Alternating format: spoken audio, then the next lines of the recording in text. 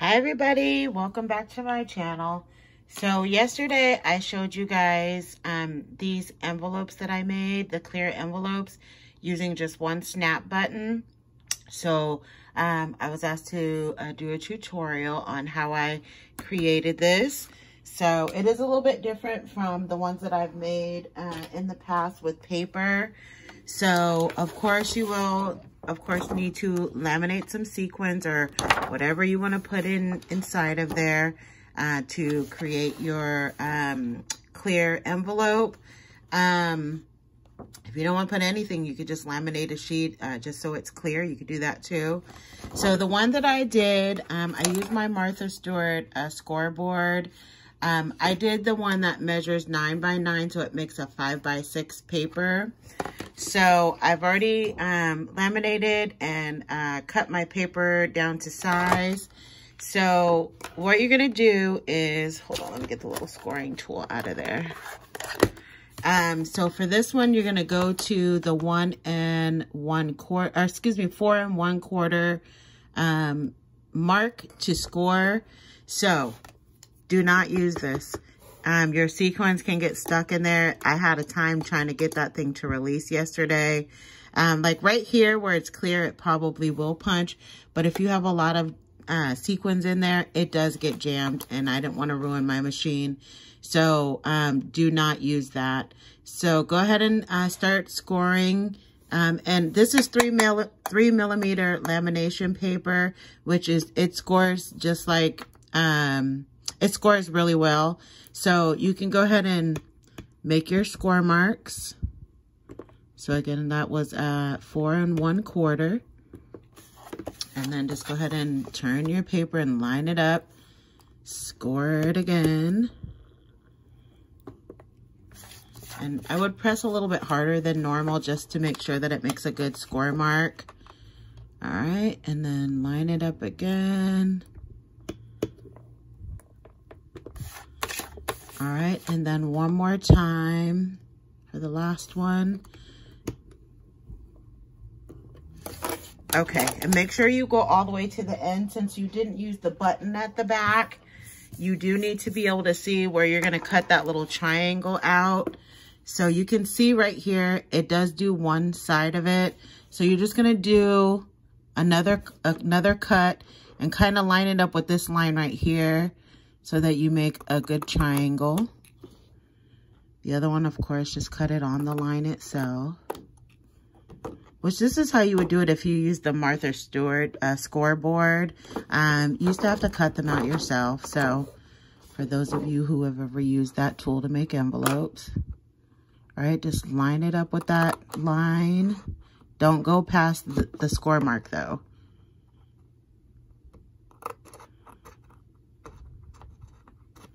And you're creating those little, or taking out those little triangles. So yeah, just make sure when you're cutting this way, you line it up with this line right here. And then the other one obviously is already scored. All right.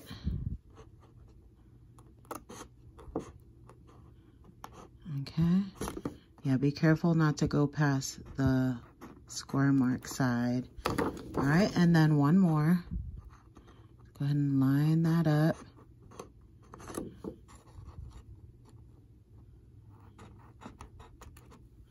All right, so now you have your cuts on all 4 sides. Don't round, and also I was gonna say, don't corner round your edges, and I'll tell you why in just a second. So now we have our 5 by 6. So I'm gonna go ahead and start folding those, and make sure that you go all the way to the end of the line. You'll need that space, because that's how you're going to connect your envelope. So make sure you are right on the line. Oops, some little goodies are falling out. All right. Just press it pretty firmly. And just go ahead and do that all the way around, of course. It's hard to see the score mark, so I'm kind of feeling for it. All right. And just keep going all the way around. But if you, like I said, if you press pretty firmly, you shouldn't have a problem with, you know, getting it lined up and folded. I'm looking for the last one. Okay, here we go. Okay, so now what you're gonna do, go ahead and fold, and you see how they overlap one another? That's good, we need that. And then let's do the top and the bottom as well.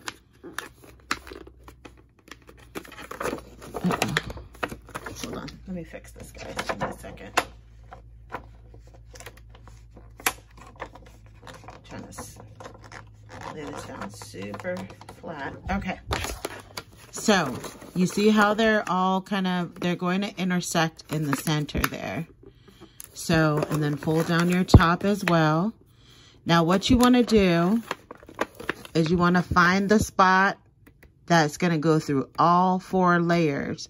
So then that's when you're going to take your poker tool that comes with your snap button kit. Now, if you don't have snap buttons and you're going to do it a different way, you can. I don't know a different way that'll hold it together in this way, but like on my other video, how I showed you, you can put some like red line tape or something if you prefer to hold it this way. But the snap button way, that way you don't have to see the, you know, the glue, and it will all stay together. All right, so now that I'm holding it like this, like right through the center is where all of the papers are going to have, you know, crossed over each other. So let me hold this down, and I'm going to bring it a little closer. Now you're going to go ahead and use your poker, and you can feel it kind of going through each layer, and it makes a little noise. I'm sure you guys heard that. Now, what I do after that is I release one at a time just to make sure that I got through every layer. Now I'm going to release that one. And then, okay, so I think I've gotten through all the layers. Now go ahead and slightly press your poker tool through on each of the holes, which you'll see them. You'll be able to see the little holes that you've made.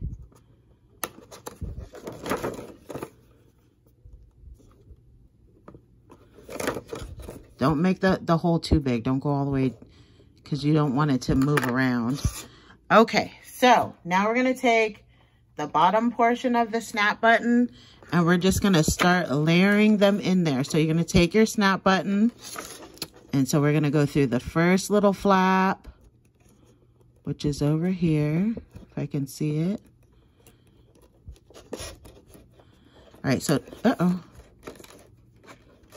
These are some slippery little suckers. All right, so now it's through that layer. Now take the next layer and layer that on top of it where you have your hole. All right, then take one more, the bottom layer, do the same thing. Layer it through the hole. Make sure you press the lamination paper all the way down. Then you need the little piece that is for the bottom, which is the next thing, and kind of press that down too with your hand a little bit. Now you're going to take your snap button deal. Now slide that under there. Now this can be a little tricky. Okay, there we go. Now you're going to go ahead and press. Uh-oh. Let's line that up. Let me make sure I'm in alignment. Okay, now go ahead and press it together so you have your little, give it a nice firm press. All right, and the last thing you're gonna do is the top. So you can obviously go ahead and stick the other side of the snap button through the top. And then I'm gonna go ahead and do that one as well.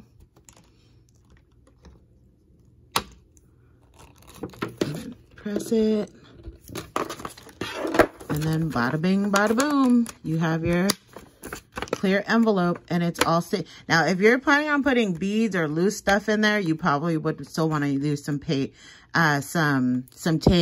But if not, and you're going to put larger items in there, literally takes one snap button to put that together. So I did, and you guys, again, I did mine with the crocheted flowers, but if you don't crochet and, you know, just put something else cute there. So I think I'm gonna adhere this little paper deal right here in the corner. You don't have to use crochet. It looks cute either way. I do put a little hot glue. I like to adhere mine. So, and I'm just gonna put this cute little thing that I have made here, and bada bing, bada boom, you have it, and it's just as cute as this. And that's how you do it. So I hope that was nice and clear and you guys can see it. So thank you guys so much for stopping by, and give it a try. Let me know how it goes. Thank you so much. Bye.